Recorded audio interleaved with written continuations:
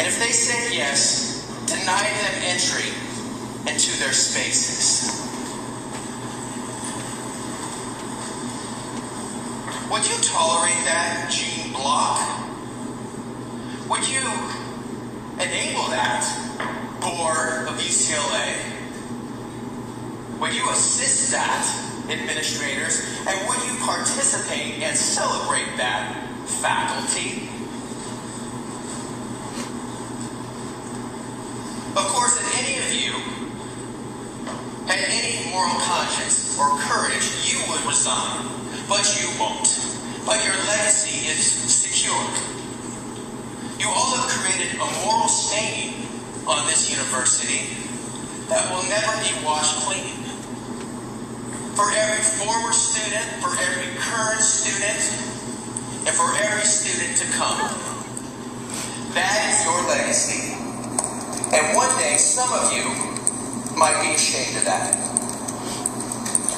To the Jewish students of U.C.L.A. and the students who have not been seduced by the anti-Semitic and hate that many of your faculty and the radicals that have convened at U.C.L.A. have been sharing with these kids. To you, I am so sorry. I am so sorry you have to deal with this. I'm not Jewish.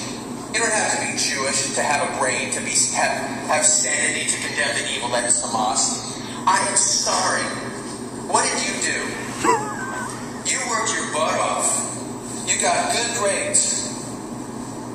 You came to a school of your dreams. You didn't ask for this. It breaks my heart that you have to be fighting for civilization against those who want to tear it down on the front lines. It's a disgrace, but it is what it is. Watching some of these Jewish students come and speak is incredibly inspiring. But I want to tell each and every one of you, Jewish students and students who have not been seduced by this mania, I know you feel abandoned. That is because you have been abandoned by the administrators and presidents of this school, our school. But you are not alone in this. You are not alone. The facts are this. It may not seem like it, but the vast majority of Americans have your back. They support you. There are great people in this room who support you. The AJC, my friend Rick, and others. And I support you. And the people that are speaking today support you. If you feel scared, if you're at U.C.L.A., if you're at MIT, if you're at NYU, if you're at Columbia, if you're at the nation of Columbia, wherever you may be, we have your back. Find someone to talk to. Understand this. Reach out to the AJC. Stand with us. Reach out to me. I've talked to many of you already. FightForFighting.com, email John. Fight for Fighting Music, whatever that Instagram thing is, do that. Send me a message. Because we're here for you. You are good. You are on the right side of history. You are the hope of the future. And we stand with you, shoulder to shoulder. And we'll get through this together. And we will come out the better side.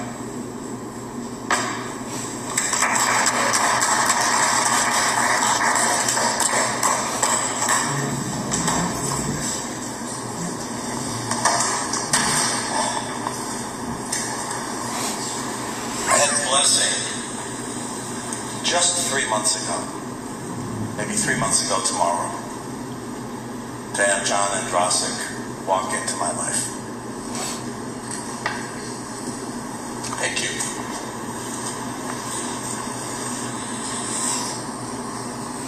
The voices of activism and moral clarity and goodness have come from many places since October 7th and in recent days.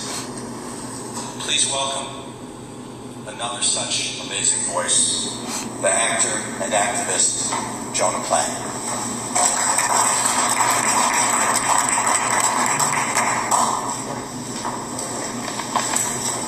accurate. For those who continue to downplay or deny what is happening on college campuses across America and the Western world, let me be clear. The outrage of the Jewish community and millions of non-Jewish concerned citizens around the world has absolutely nothing to do with Palestinian liberation or the suffering of innocent people in Gaza or an aversion to peaceful protesting.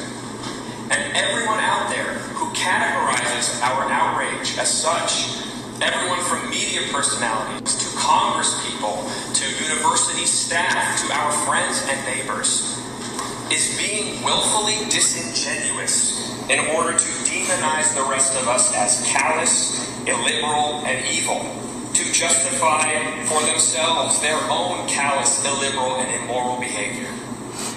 Our outrage is directed at one thing, and one thing only, and we have been absolutely unified in our expression of this outrage. So the only excuse for being ignorant to it is if one has purposefully worked not to hear it. We, as all decent people should be, are outraged by the open, blatant, vicious, anti-Jew hate being hurled at random Jewish students and professors simply for being Jews, or at least not the right kind of Jew, as they try to do what they have come to university to do: go to class, walk across campus, learn, exist. Jews are being bullied, harassed, intimidated, assaulted, excluded. Privileged American college students, their faces masked to hide their association with this unjust anti-Semitic mob, their ranks swelled by paid outside agitators, openly call for the death of Jews, death of Israel, death of America, as they cheer on Islamist terror groups like Hamas, PFLP, and Hezbollah. So again, let me be clear. We are outraged by the open, often physical, casually doled out anti-Jew hate being propagated on this campus and others like it. Any human being who purports to believe in kindness and justice and progressive values should be outraged at the blatant targeted hate of a minority group. The only reason you would not be bothered by such hatred is if you believe that kindness, justice, and progressive values should not apply to Jews as they do to everyone else, which is the textbook definition of contemporary anti-Semitism. You do not need Jew hatred to communicate a pro-Palestine vision, unless, of course, the Jew hatred is actually the point.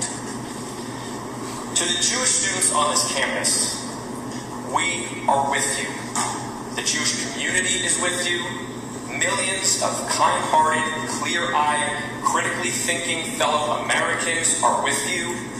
And together, we will continue expressing our singular outrage until every shred of anti-Jew hate is scrubbed clean off of this campus and every other college campus across the land. I'm MrKamhi.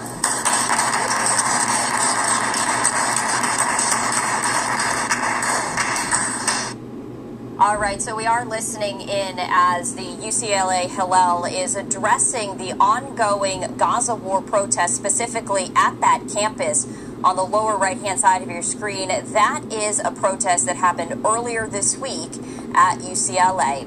We are going to step away for a 2-minute break. After the break, though, we will continue to listen in as the U.C.L.A. Hillel addresses the campus Gaza war protest.